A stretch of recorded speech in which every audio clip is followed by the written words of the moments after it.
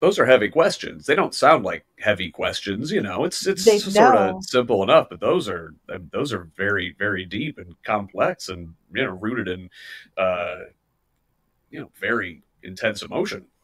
And I think part of it though is it actually gets to the core of what it means to be human and in the moment. And I think one of the challenges that I see happening in this political moment too is this rush to black and white, binary thinking. You've Hmm. got only two Hmm. choices, whatever that is.